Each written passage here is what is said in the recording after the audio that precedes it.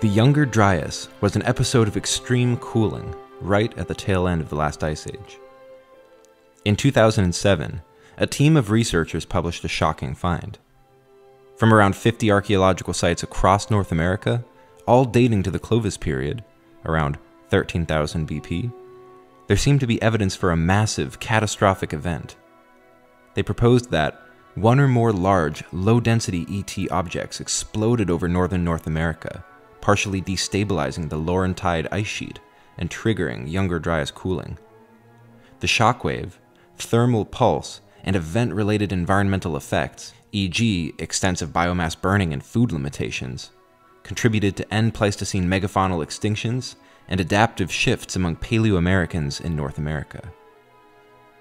Just like that, the Younger Dryas impact hypothesis was born.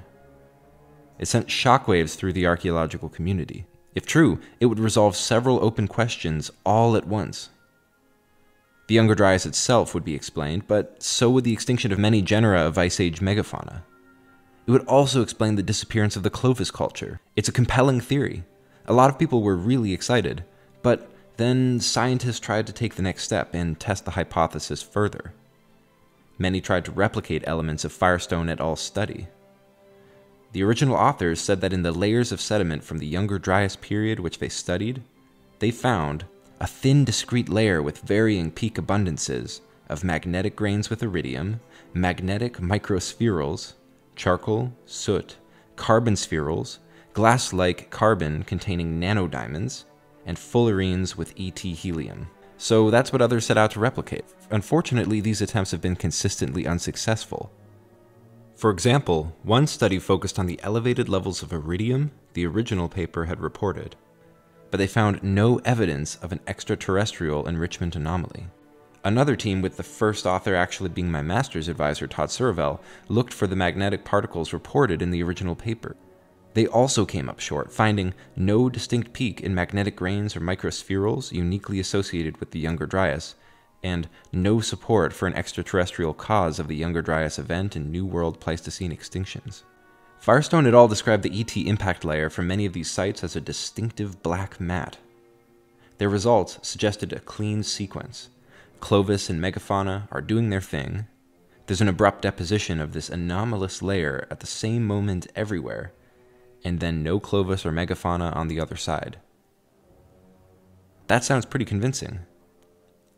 And a study several years later, in 2015, also supported this idea with a Bayesian analysis of radiocarbon dates from Younger Dryas boundary layers at sites on 4 continents, showing that it really happened everywhere at the same time. Except that wasn't an independent study. It includes many of the authors from the original paper. Another team looked into their radiocarbon dates more closely after that, and here's what they did.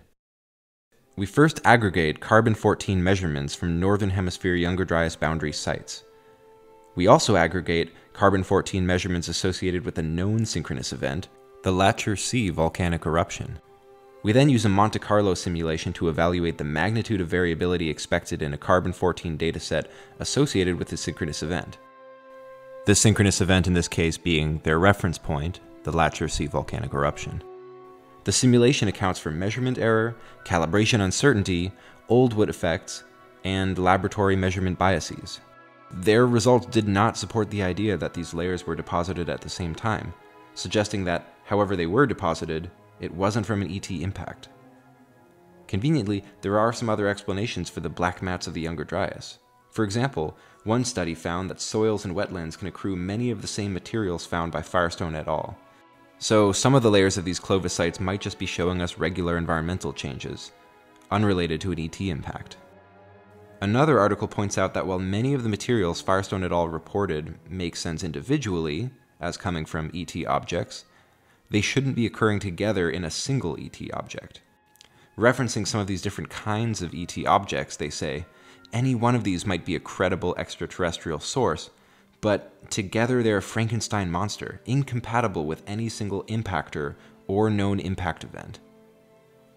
Meanwhile, another team found no evidence for a population decline at the end of the Younger Dryas. For all of these reasons and more, researchers have been turning against the idea that such an impact ever took place. Despite what certain pseudo-archaeologists with recent hit shows on Netflix who appeared on the Joe Rogan Experience claim, the younger Dryas impact hypothesis has not delivered convincing evidence, even though it would be pretty cool.